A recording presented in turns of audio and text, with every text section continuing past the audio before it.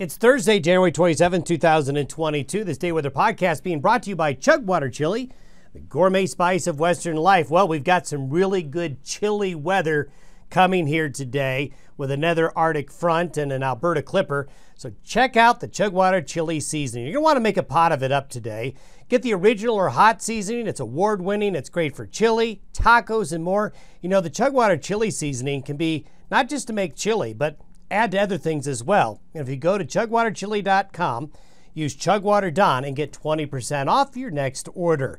Well, an Alberta clipper today, the second one of this week, and about the fourth or fifth clipper we've had over the last 2 weeks.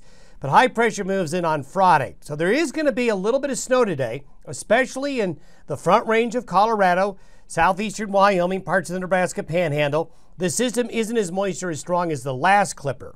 But the I-25 corridor in Colorado in particular, going to get a little bit slick today through early tonight. And it's going to be pretty cold out there. We call it an Alberta clipper for a good reason. The air's coming out of Alberta, so it's going to be pretty cold. Now, Friday through Monday looks good.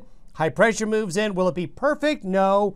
We'll have a little wind Friday. It'll be a little breezy this weekend, but Friday through Monday will be dry, plenty of sun, and rebounding temperatures.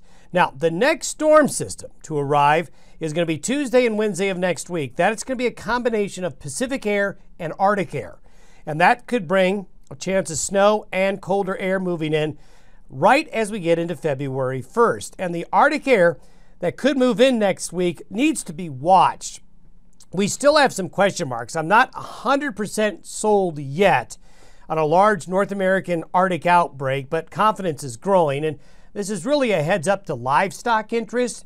We have a real potential for the middle to the end of next week to see sub-zero temperatures in many parts of the northern and central Rockies and the central and northern high plains. We still need to get a couple more days under our belt, get a few more looks at some longer term modeling data and kind of see where we're at. But it really does look very similar to what happened a year ago in some areas. Here's this morning's satellite photo. This looks very similar to what happened just a couple of days ago. This little patch of cloudiness is the Alberta clipper, which has come in right like this over the last 48 hours. So you can see southern Wyoming, parts of Colorado, western Nebraska, and Kansas will be the areas that get the snow showers and flurries today along this area right here. Some of that getting eventually down into northeast New Mexico and the panhandles by later today and tonight. The latest snow and ice cover map shows a pretty expansive area of blue getting into the lower 48 states. You can see that just about all of Canada and the waters up north all frozen.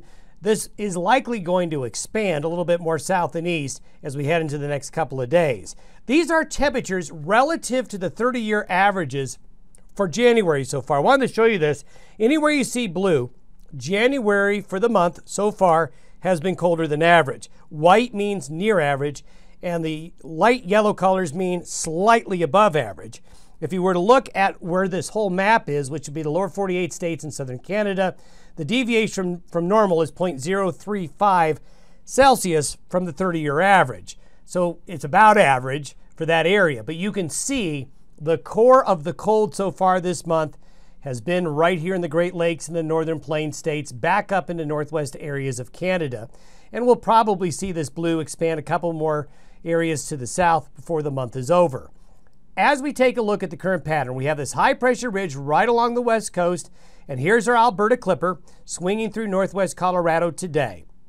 This little clipper, believe it or not, is going to help instigate the East Coast storm, which is already making news. But what we will see this weekend is the Arctic air retreating a bit more towards those areas. This high pressure and more mild air slips into the Rockies this weekend. But this is what it looks like with the clipper today through tomorrow morning. This looks very similar to many other maps I've shown you over the last couple of weeks. The mountains get a little snow. We get a little snow on the plains. It gets colder, but nobody gets clobbered. West of the Divide, into the Great Basin, and the western slope areas just get little or nothing out of this type of pattern as the systems are all coming this way, not coming off the west coast. This is what the snowfall forecast looks like through the next 24 hours. As we go into the weekend, there's the warmer high pressure moving on in. This little upper low in California is not going to do much other than make it a little unsettled in central and southern California. This blue area right here is the low that is our current Alberta clipper. It's going to come in, interface with Arctic air, and I tell you, when Arctic air gets along the coast like this is where you get these explosive, rapidly developing low-pressure systems. Up here, this is the next wave that's going to be our troublemaker as we head into next week. But overall, the Friday through Monday timeframe in the central and northern Rockies and the central and northern high plains will be pretty benign weather-wise. Now, speaking of that East Coast storm, these can be extremely tricky. I just want to give you a little bit of inside baseball on how difficult these coastal systems can be to forecast. And I'm glad I don't have to make this forecast because you have really big differences in the models. And some models say big storm, some models say no storm at all. So this is a good example of, this is called the North American model, or we call it the NAM. It's a short-range model that goes out to 3.5 days, and you can see it's showing some very impressive snow totals in Boston, getting into New Jersey, New York, all the way down into near the D.C. area, and up into New England. If you look at the European model, somewhat similar, but the heavier snow is further up north. And then if you look at the American model, the GFS model, well, it really doesn't call for a storm at all. Maybe out here in far eastern Massachusetts, maybe out into eastern areas of Long Island, but essentially missing the major metro areas. So you have models that miss the metro areas, models that clobber it. So stay tuned. Now, I want to get into the long-range forecast for you because this is going to be important when we take a look at the long-term trends. We have been hinting that February is going to start off colder. We're very confident of that. These are temperatures relative to the 30-year normals and averages by next Wednesday afternoon. Look at this extensive area of cold that extends from the north slope of Alaska into the western Great Lakes, all the way up to Greenland. Now, this is cold. Look at the purple. That purple means 30 degrees or more deviation from 30-year averages. The green is pretty darn cold as well. So it gets west of the divide, the cold does, and it penetrates deep into the southern plains and getting to the Gulf Coast by later in the week. Look at these deviations. Now, this is by next Wednesday. The following Wednesday, look at the depth and the expanse of the purple and the cold across the northern and central Rockies and the northern plains. And then if you go out even further, this is a week from this Friday. This is Friday the 11th of February, and you can see more purple. So you're talking about an extended period where this could really set up shop. Now, I want to put a big question mark on here. As I told you at the beginning of the podcast, not 100% sure yet of the intensity and the scope of this Arctic outbreak.